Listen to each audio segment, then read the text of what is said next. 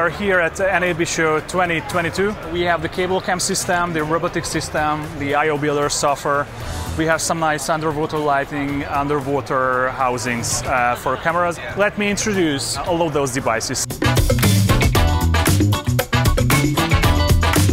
First of all, we have the robotic system here. It's an industrial robotic arm. We provide base for that. We manufacture accessories like camera mounts, focus control. We are providing the software for controlling those robots as well. Here is the basic setup, which shows what we can control with the software. So we have a turntable here, and we have a DMX light at the back. So we can control both of them, and we have some SFX here. So basically, IO Builder is controlling the robot directly, and it takes the movement information from Cinema 4D. This is an animation application. It's similar to Blender, 3D Studio Max, or Maya. This solution was the fastest to program movement for robotic usage. We are streaming the position data from Cinema 4D to IO Builder, and IO Builder calculates the trajectory for the robots online, so it's all happening in real time.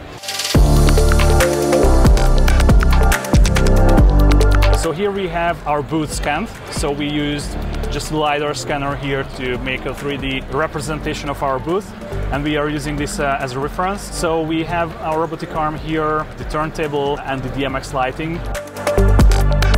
So we select the camera right here in C4D, drag it, and move it around like this. So it happens in real time.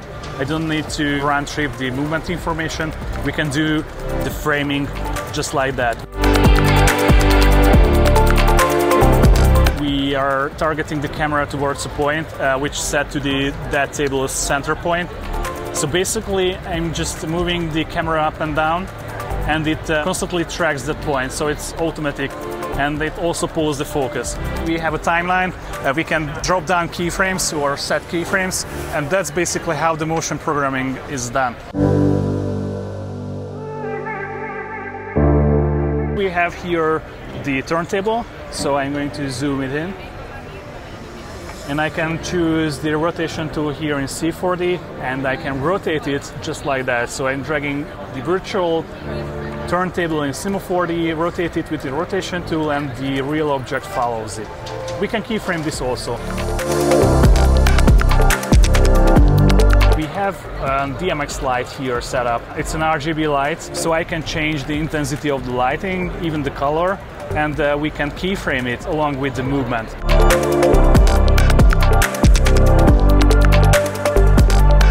Afterwards, we finished with the motion programming in Cinema 4D. We can confirm the framing, so I can grab the playhead here, and I can seek through the animation, just like holding the playhead with the mouse and scrubbing it around. We have 3 seconds of timeline, and I can set the playback rate with a knob on a MIDI controller, so we can use a MIDI controller here. I'm turning the knob and it speeds up the movement. So let's say I set the playback rate to 4x or 400%. Because of the timeline is 3 seconds long, at 400% the movement will be less than 1 second. And I start to play it back. The other thing what we can use here is synchronizing SFX. So there are a lot of food commercials which needs to have some SFX rigs regulated by pneumatic valves, electromagnets, and so. Because of the camera motion is so fast, we need to trigger the SFX also. For example, we have a bowl of milk, and we would like to drop some fruits or cereals into it. We need to move the camera very fast, orbiting around the bowl, and for that we need to synchronize when we want to drop the fruit or the cereal to catch the moment when the particles just falling into the milk and have the motion in the right position. For demonstration purposes, we have here a basic latch door. So it's a 3D printed, very basic, but it shows what we can do with it. And as soon as I start playing it back, hit the play button, it releases the door. The other interesting part here is this screen's content is rendered in real time. If you take a look from that perspective, it looks off, so it's just weird. Okay, but if you take a look on that monitor, the perspective will be correct. We know where the camera is, and we are feeding the camera position through IO Builder to Unreal Engine in real time. Another great toy what we have here at Special Grip today is the Cablecam3D Systems demo board. So we have this for education and demoing purposes, so it's a fully functional board. It's also controlled by our IO Builder software.